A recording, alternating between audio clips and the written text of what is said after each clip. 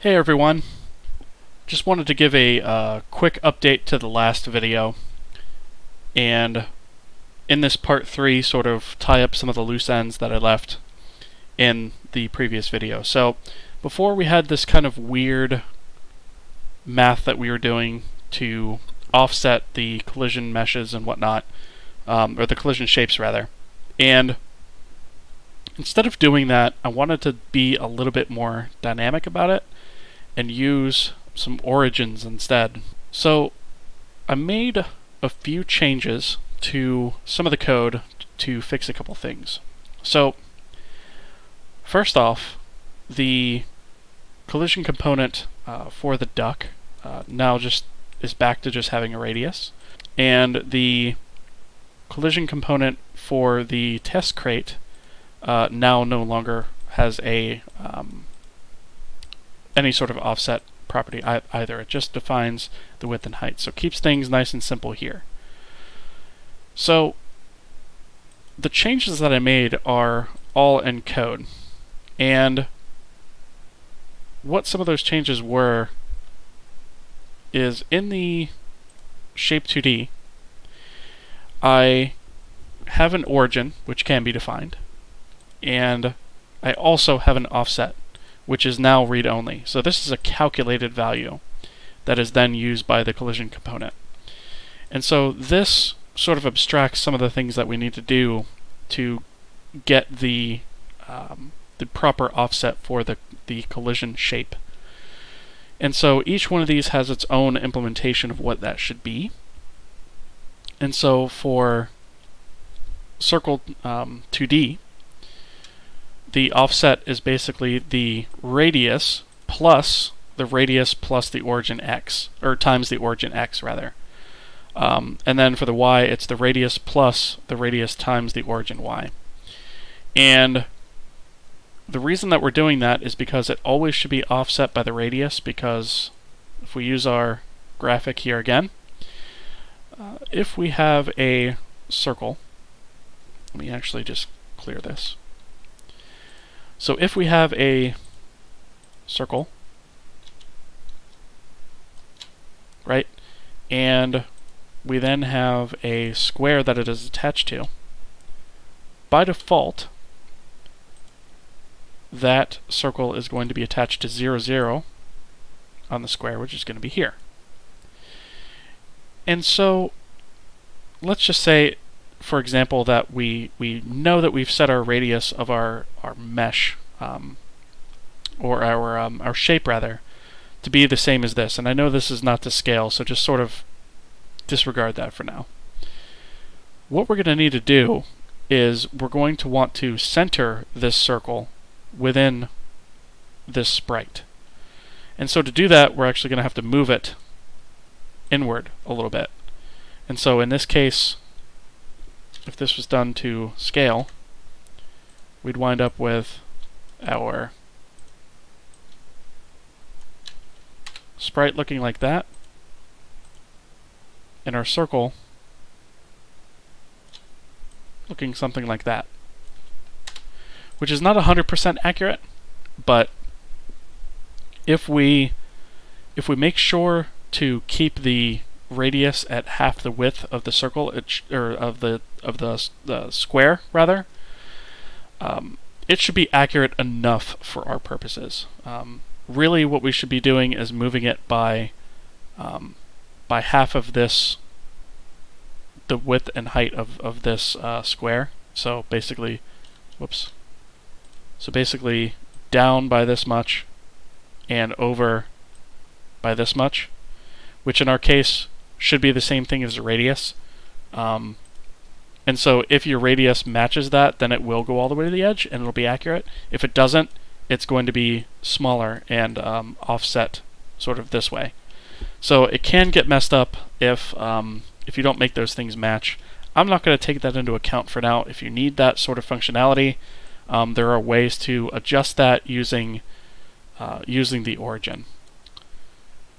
Okay, so for the rectangle 2D, it's a much simpler algorithm for that.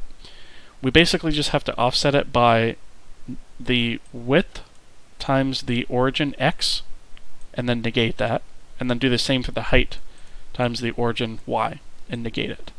And that will offset it properly. The one other thing that I want to note is the origin default for circle 2D is 0, whereas the origin default for rectangle 2D is 0.5, just because of the nature of the way that these things are created.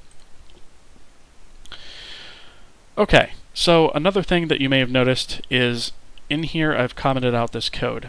And this is because of a bug that I discovered in the actual collision detection. So if we have a square, let's say a sprite, the way that we were calculating this before was we were looking at this point, this point, this point, and this point, and seeing if any of those things were in range of the radius of the circle. The problem became when you had a circle that was, let's try to do this to scale here. So let's say you have a circle that's the same size as this, right? But it's positioned something like this, right? So technically these points are out of the range of the radius of this circle, but it's still overlapping.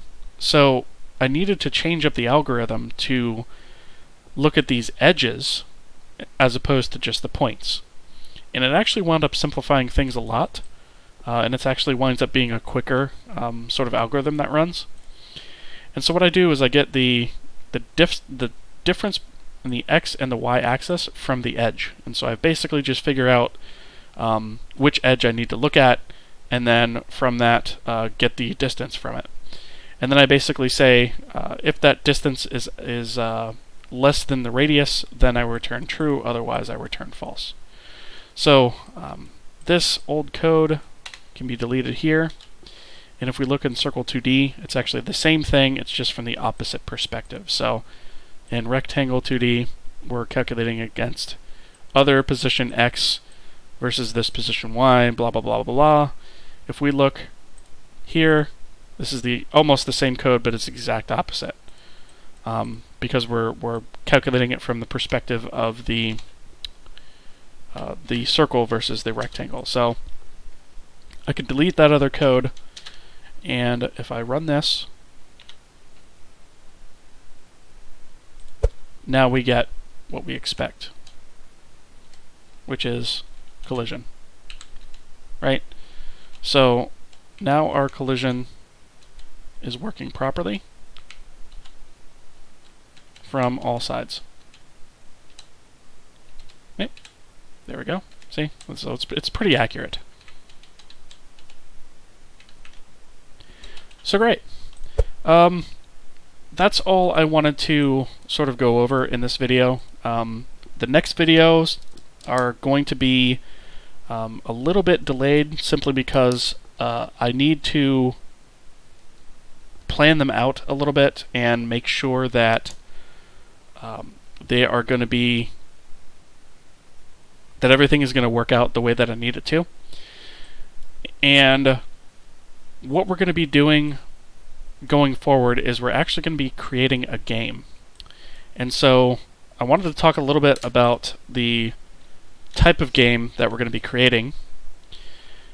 And what we're going to be doing is, if you haven't guessed it by some of the graphics and whatnot already, is we're going to be making a very simple Flappy Bird type game. And so what that ultimately is there are going to be objects coming from the top and the bottom of the screen. So they might look something like, you know, this,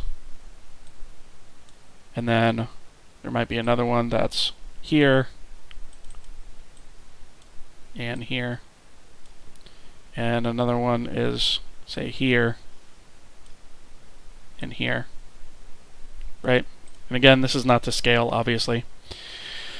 And the whole idea is you've got this duck that's flying along. We'll just represent him by that. And gravity is constantly going to be applied, so he's constantly going to be falling, except for when you tap the screen, and then he's going to flap up a little bit, and then fall. So he'll fall, fall, fall, tap the screen, he'll pop up, fall, tap the screen, he'll pop up, and all the while he'll be moving forward, right? So the whole idea is you'll be sort of doing this number and trying to flap through these obstacles one at a time and get as many as you can without hitting any of these objects here. And these objects, we're basically going to have 3 sets of these objects that are going to have random heights on them. So these offsets here are all going to be random. And it will just be an infinite runner, so to speak. And so that's going to be the game that we're going to create with this. So, like I said, the next videos may take a little bit longer to come out than expected. I'm going to try and get them out on time if I can, but if there is a delay, understand that's why. We're actually going to start creating a game with our engine so that we can see sort of the fruits of our labor up to this point. Alright, so I know this is kind of a short video, quick update for today, but know that there is a lot more content coming on this. Yeah, so I hope you guys learned, I hope you enjoyed, and I will see you guys next time.